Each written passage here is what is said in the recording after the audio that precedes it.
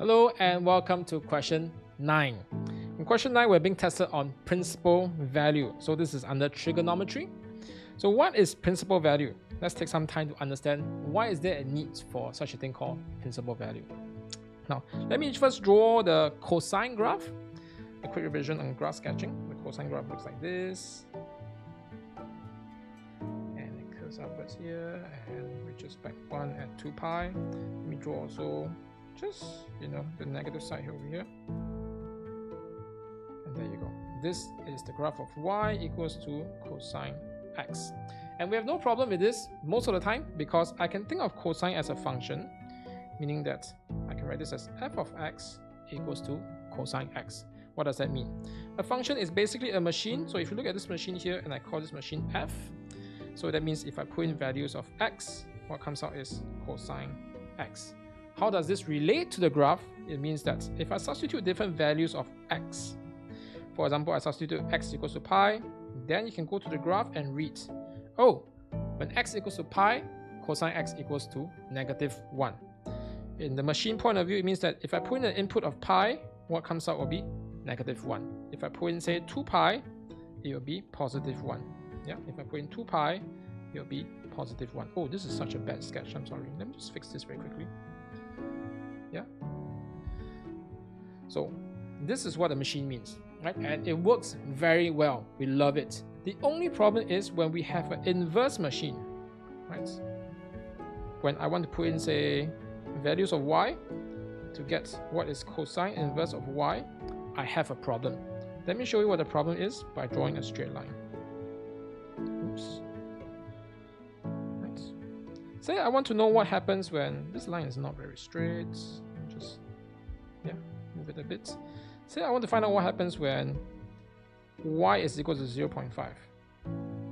Oops, why can't I write? Sorry about that. Yeah. Say when y equals to 0.5. I want to know what is the x value, what is cosine of what gives me 0.5. I end up having 4 answers over here, just in this range of -2 pi to 2 pi.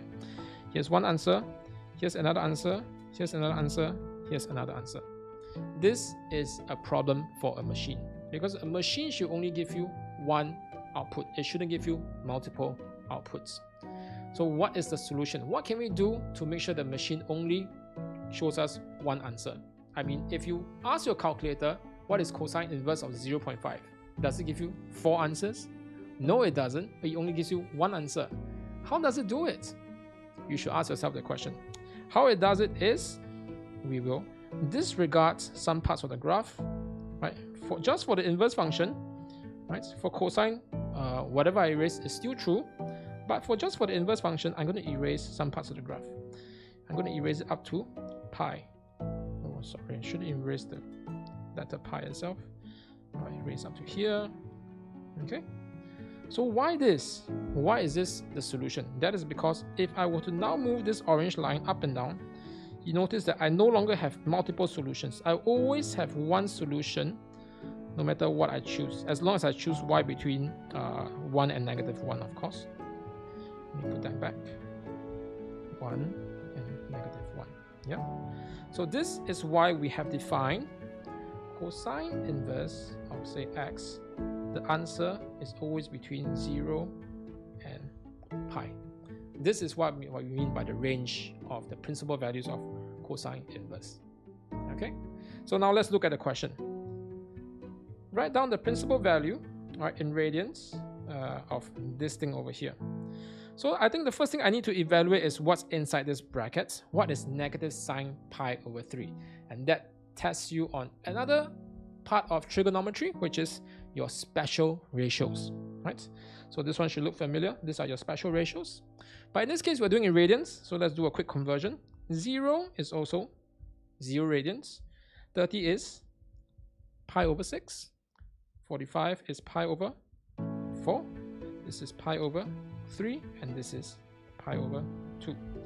And you should know this by now. This is 0, this is half, this is root 2 over 2, this is root 3 over 2, this is 1. Okay, and this is the reverse. 1 over 2, this is 0. Another way you can remember this that makes it a bit easier is this is actually root 0 over 2, root 1 over 2, and this is actually root 4 over 2. So then you have 0, 1, 2, 3, 4 in square roots on top, and the denominator is always over 2. Right? Just an easier way to remember if you have problem remembering. Okay, so what is sine pi over 3? Sine pi over 3 is over here, root 3 over 2. So let me write down the question. Cosine inverse negative sine pi over 3 is negative root 3 over 2. So if I put in the y value, right, over here, y ranges from 1 to negative 1. If I put in negative root 3 over 2, say somewhere around here, right, if I put this inside here, what would be the x value over here? And you can tell this is in the second quadrant, right? This is in the second quadrant. So I can actually work out what is the reference angle first, right? To work out the reference angle, I can say that maybe in the second quadrant, the answer actually is 180, which is pi minus our reference angle. And what is our reference angle? Our reference angle is cosine inverse of the positive version of root 3 over 2. Okay, and then you can go back to this again. What is cosine inverse of this one, root 3 over 2? It's pi over 6. Okay, so our reference angle actually is pi over 6. That means that this angle over here is pi over 6 away from pi. This answer here is about pi over 6 away from pi. So the total angle is actually pi minus pi over 6, and that will give you the answer of 5 pi over 6.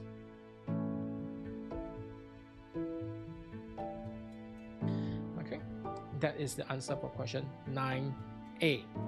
Now let's look at 9b. 9b is an interesting question because you're given a triangle with x, y, and z as the three angles. You are assured that x and y are acute angles such that sine of x is equals to that and sine of y is equals to something else.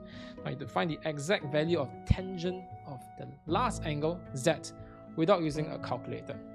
So I've drawn a random triangle where x and y are acute angles.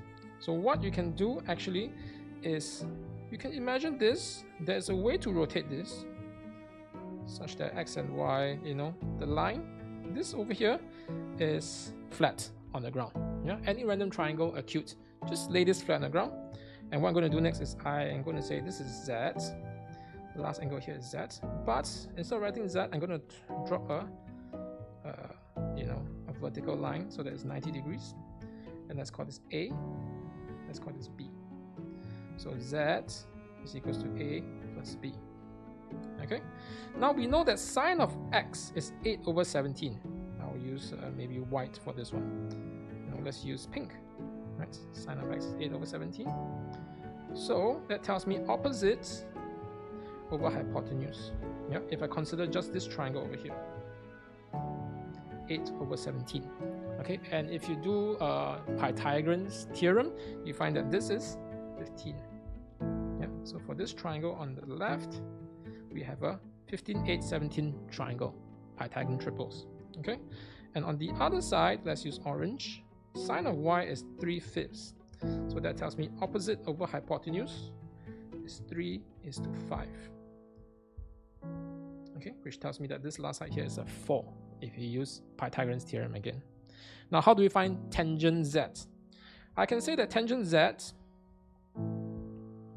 is actually tangent a plus b. Tangent a plus b is equals to tangent a plus tangent b minus, over 1 minus tangent a times tangent b.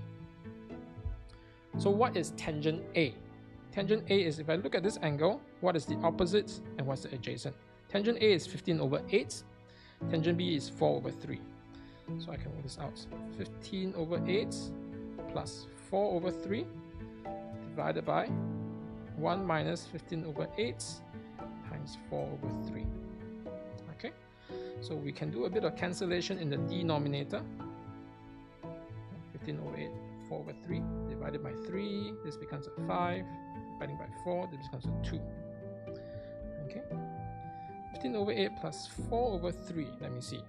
I can change it to denominator 24. So that is 45 over 24 plus 32 over 24. And this is divided by negative 3 over 2. Okay, negative 3 over 2. And let me see what I get for my answer. I'll get a 77 over 24 times negative 2 over 3. I think we have some cancellations here. This can be cancelled. So this is a 12.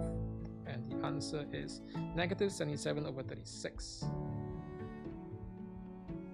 That is the answer for part B. Is there a part C? No. So that is the answer for question 9.